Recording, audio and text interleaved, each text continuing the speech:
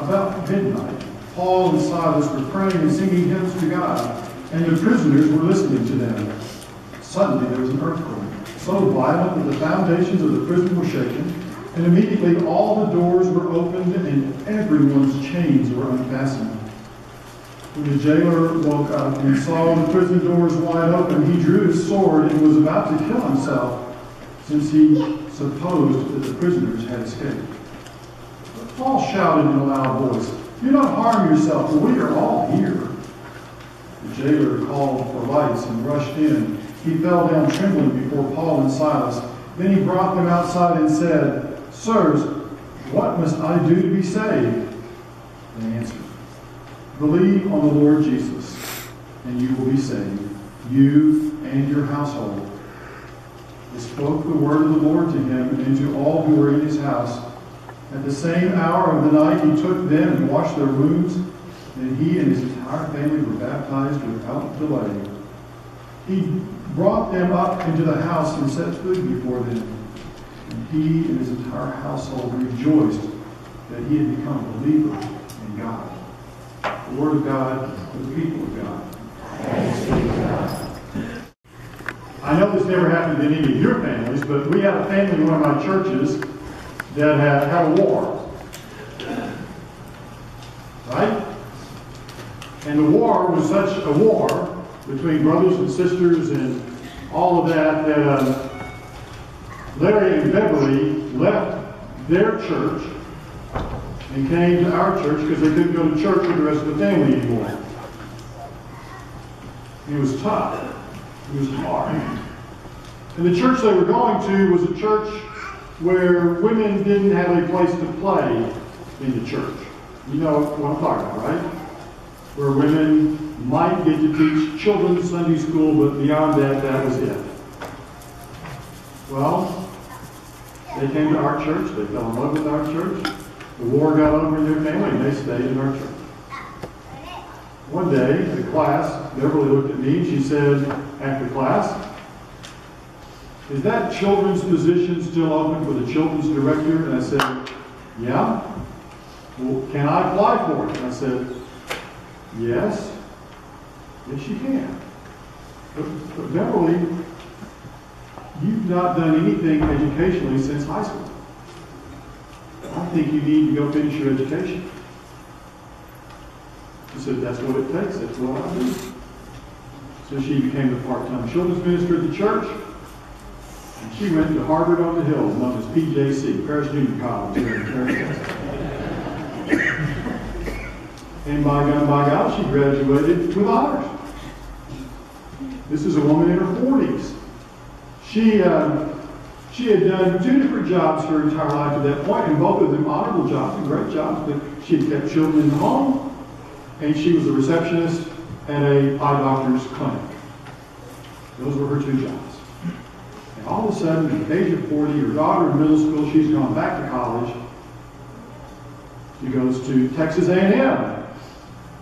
Commerce, right? Not the other one down at College Station, the South Campus, down at College Station. She went to Texas A&M, right? And she graduated with honors.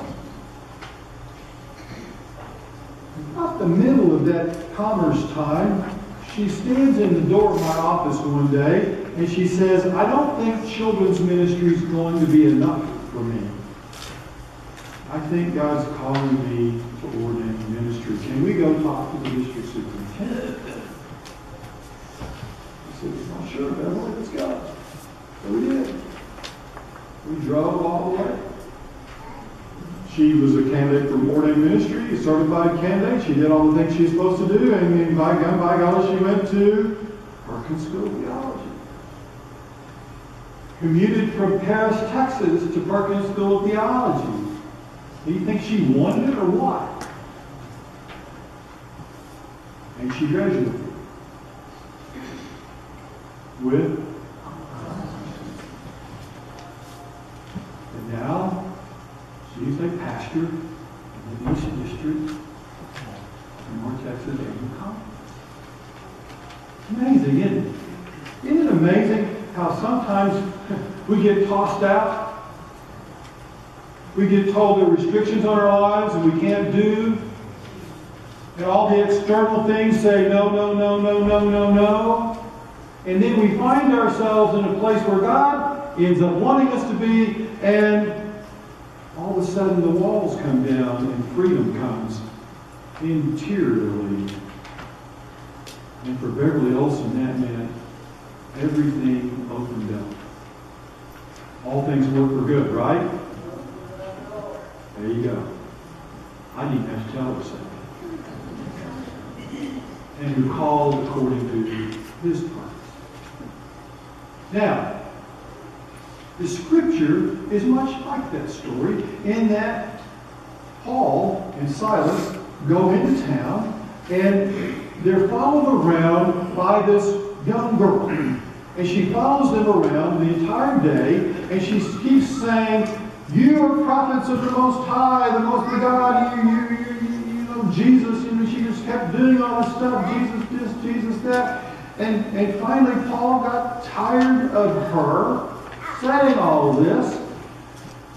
And like a man, right, turns around, and I get the feeling, heals her not because he wants her to be well, but because he's irritated with her. Now, isn't that amazing?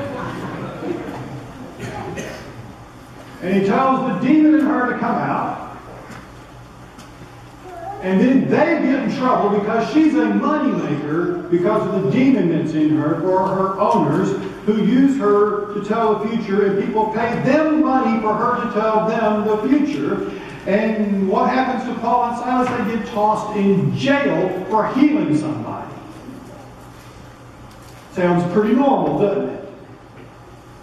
Come on. And while they're in jail that night, an earthquake comes, and their chains fall off, and the doors are all open, and the jailer's going to kill himself. You remember the story, don't you? I just read it. And Paul says, "Don't hurt yourself.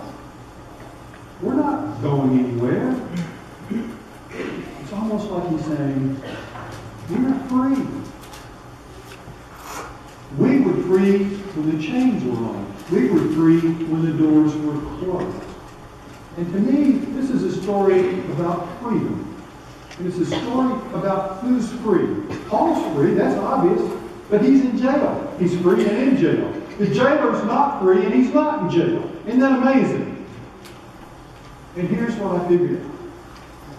There are external freedoms, right? And there are internal freedoms. The external freedoms, how many of us are glad there aren't blue laws anymore, right? I mean, come on. Some of y'all don't even know what blue laws are, but, you know, you could buy eggs and butter and milk, but you couldn't buy a pan and a spatula to cook them in, right? On Sunday. It was interesting. But blue laws were external restrictions to keep us, to make us be Christians, even though we weren't. You know, some of us were, some of us were. But did the external restrictions make us into Christians?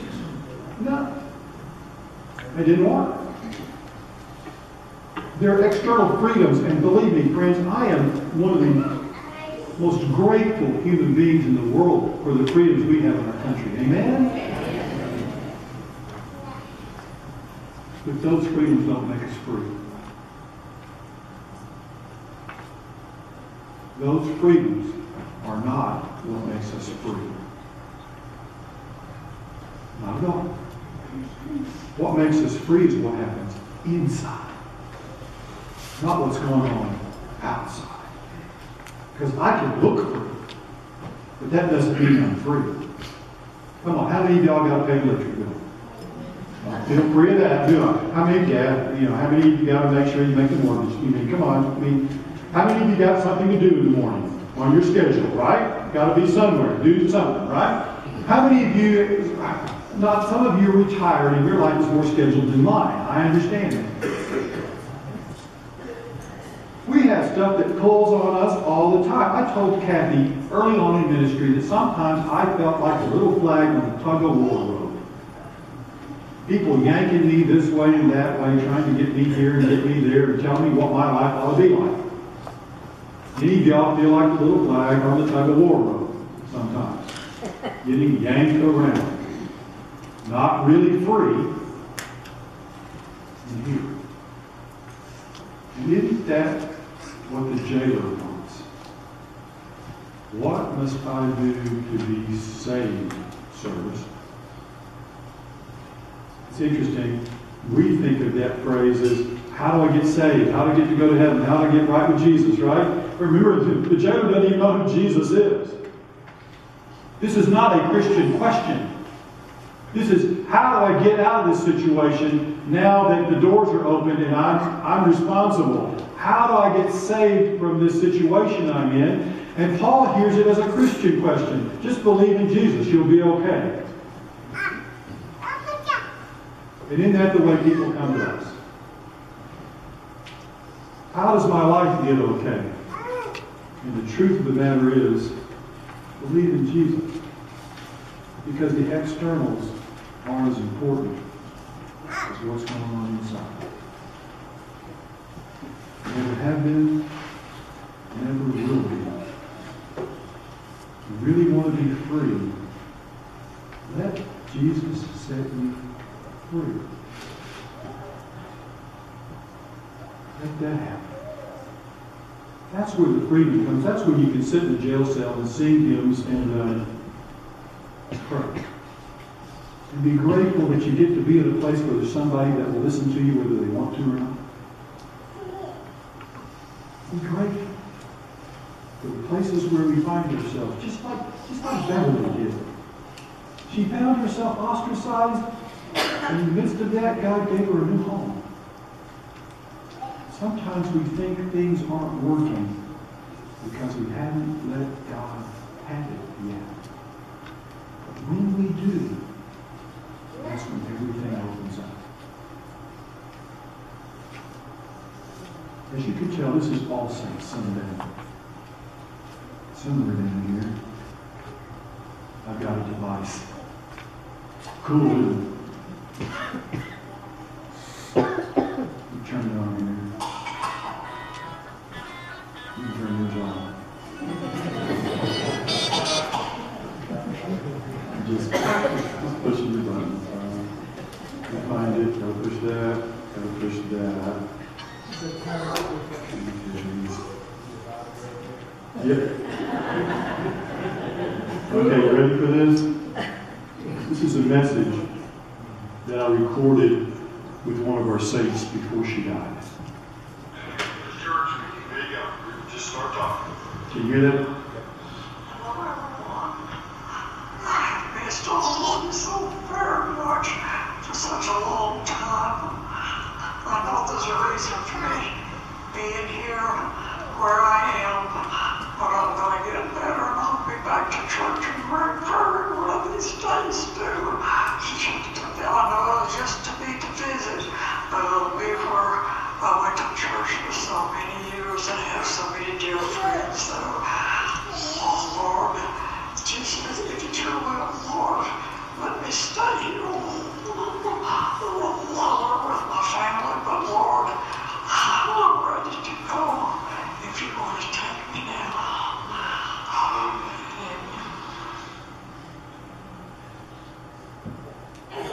Francis DeVille was free. Don't you think? She said that in such an easy way. It was her faith. She said she wanted to come back and visit one more time, right? One more time. Guess what?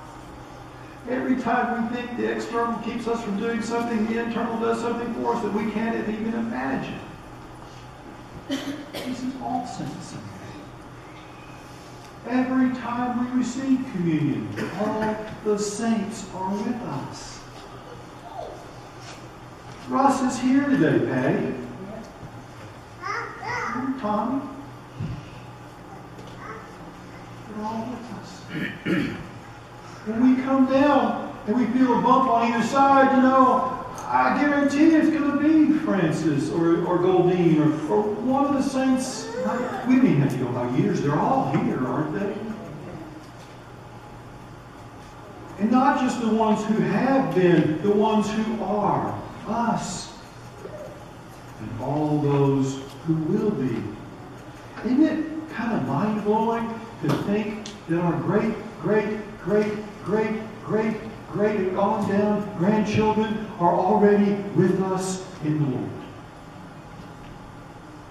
Isn't that amazing? All the saints. God is timeless.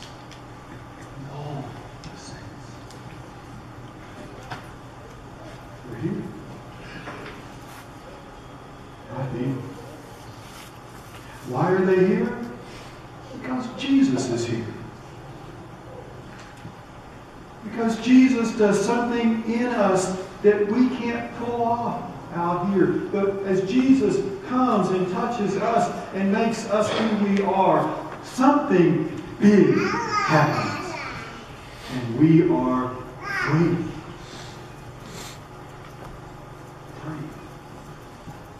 And we become bigger inside. Beverly's dad made all the landings.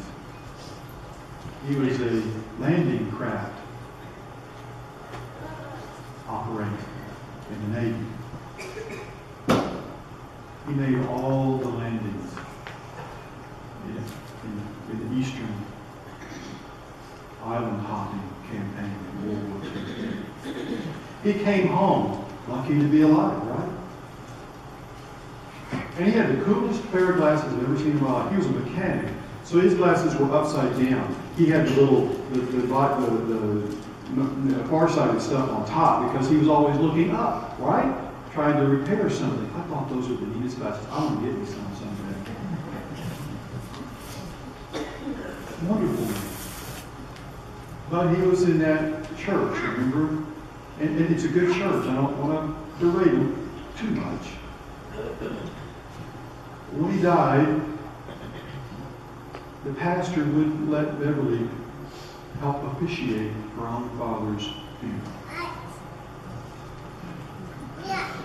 I wasn't there anymore, so it wasn't my job to tell him off, but my predecessor, Bert Palmer, told him off big time. But not Beverly. But not Beverly. You see, Beverly was free. She didn't take advantage of that time. She was gracious, and she got bigger than her 5'1" frame. She was kind. She held herself firm. And she told the pastor how much she appreciated him and the service that he did. And I watched this little woman do what Paul and Silas did. Don't hurt yourself over me. Let it go. Let it go. And as I sat back in the congregation as the pastor passed, I was so proud. I was so proud of her not trying to put chains on him. Aren't you? Freedom isn't easy. But when the time comes, I pray I'm able to make a voice recording on Francis. And when the time comes in my life when I'm not exactly getting the right kind of shake in life, I hope I'm as big as a bear. And it's only times like these when Jesus reminds me, the only way you'll pull that off, Gifford, the only way you'll pull that off, First Methodist Church, Green Prairie, the only way is to let me be me in us. Right? That's what Jesus wants us to know. Be free. And this one do it. This one.